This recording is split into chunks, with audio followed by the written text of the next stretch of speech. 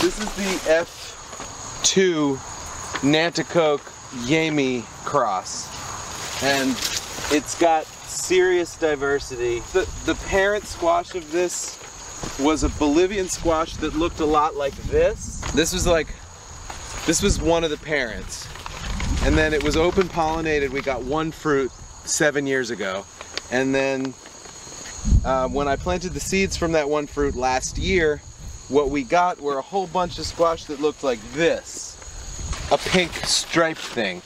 And I recognized that that is there's no doubt that that came from a Nanticoke cross. So I figured save it and see what happens in the F2. The advantage of the Nanticoke is that it's a maxima that is resistant to vine borer, because it puts down big roots at every node.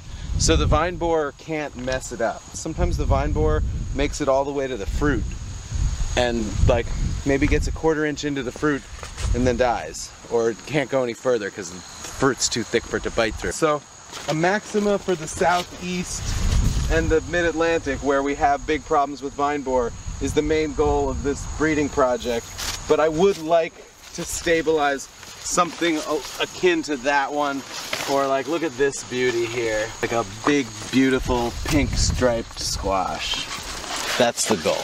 This is the F3. The seeds in here are F3 seeds.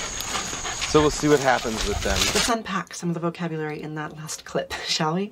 Nate was referring to filial generations, F1, F2, F3. This is the F2 Nanticoke Yami cross. The letter F for filial comes from the Latin filia, meaning daughter, and it's used by breeders to keep track of plant generations, specifically to keep track of hybrid generations where the parents come from different lineages, and so we can't always expect F1 to resemble the parents, nor can we expect F2 to resemble F1.